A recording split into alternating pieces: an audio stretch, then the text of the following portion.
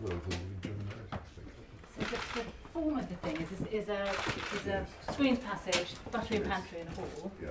So you can see here we've got one of the fab survivals, which is this absolutely perfect doorway into what was then the pantry, 1480.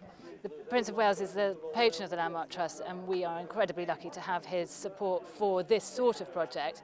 But I think LLwyn Celyn in particular here in Wales, and a building that's so fragile, is something that he's taken a particular interest in, and to have his endorsement is priceless. The floor is still there, and there's a wonderful door here which you'll see.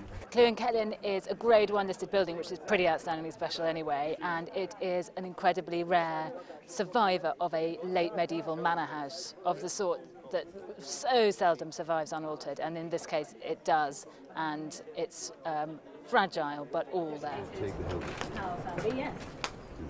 So if I could introduce you to the travel Powell, Brother Lyndon, here we are, and Rosemary, who were born. Oh, fantastic! Yeah, very nice man. Yeah. So you feel proud now of your old house? Yes.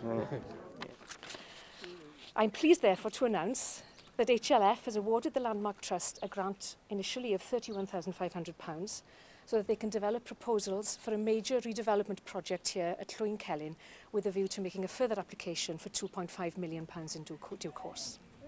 Well, I think what's extraordinary about it is the fact that it has been continuously inhabited for such a long period of time. And when you see it now, you can see evidence of all those different periods of time, and quite evident the oldest period as well. And what's exciting is that not very much is known either about the origins of the house.